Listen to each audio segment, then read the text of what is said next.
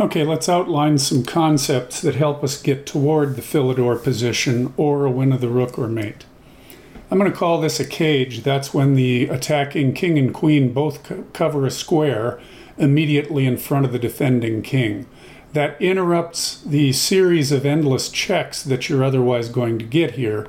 In this kind of position, with the threat of immediate mate here on d8, black is essentially dead. There's no way to stop it other than an immediate loss of the rook.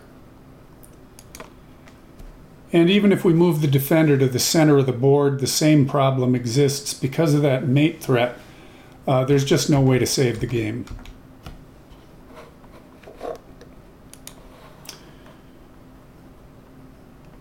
Now there's another form of the cage where the queen and the king are attacking a square that's diagonal to the defending king. Even here, black is in a lot of trouble. Again, there's a threat of mate on e8. So in order to escape that, black can try going there, but then there's a check and an immediate skewer of the rook. Attempts to move the rook lead to an instructive mate. Check there, check there, check there. Kind of pretty.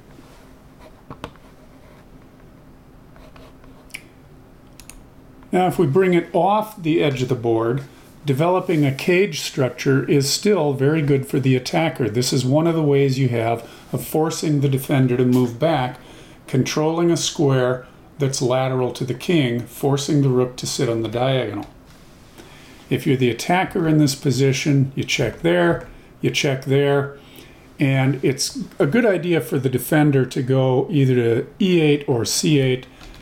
e7 is an immediate fork. Watch out for that. People will fall into it every now and then. Check on the diagonal. Check from the corner. Skewer. Skewers come up just as often as forks once you've got a cage going. And watch out for a defender who does that, because you have an immediate mate there. That's not a position that comes up commonly, and so it's sometimes easy to miss the fact that the queen can duck over to b8 and give immediate checkmate. Now let's talk about the diagonal position right here. The essential feature is that if the rook moves, a move of the white king will cause an immediate discovered check, which usually leads to disaster. So in fact, when it's anchored in the corner, black's only real alternative is to concede an immediate Philidor position. Just like this. If we move it one square away from the corner, and we put white on the move, well, white's main alternative is to transfer the move by simply maintaining the threat of a discovered check. It's really not good for black to move the rook here, because we get an immediate Philidor position just like that. So black has to move the king when you give check here.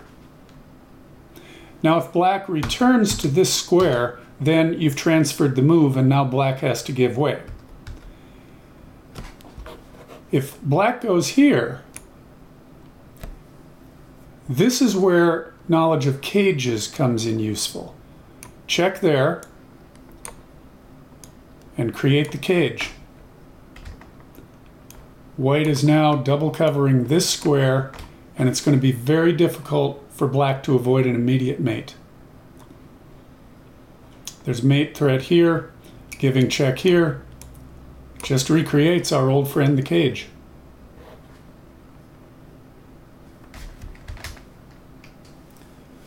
Now let's start using some of what you've been learning. From here, white gives a check there, a check there. Now, what's black going to do?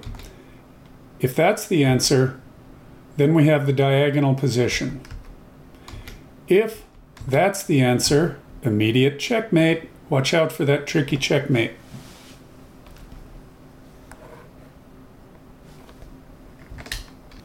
Once you've gotten black on the move, really the best way to defend is to bring the rook back like that when you get an immediate Philidor, just like so. Instead,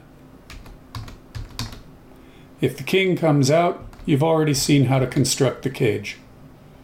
That double threat pretty much ends resistance.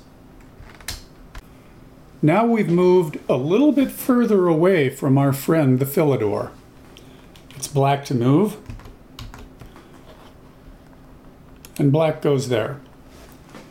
In this position, black doesn't need to be too concerned if white sets up the threat of the discovered check, because all that happens is the king pivots to the other corner square. If white goes back here, well, we haven't made much progress. This is the key move. Once again, we're setting up a cage concept controlling that square. We're also preventing a spite check there. This is the best way for white to make progress. Black here really only has the alternative of sending the rook far away. That would be an example. And now that the rook has gone far away, now is when white sets up for the diagonal position. At this point, the best defense is to return here, at which point we transfer the move to black. If instead of that, black gives check, well, you go this way. And now you give check from the diagonal next to the diagonal on which the rook sits, because that gives the attacker access to these important forking squares. Well, the defender goes there. Any other move leads to an immediate fork. And there goes the rook. So it really isn't good for black to do anything after this position except to go to the diagonal position.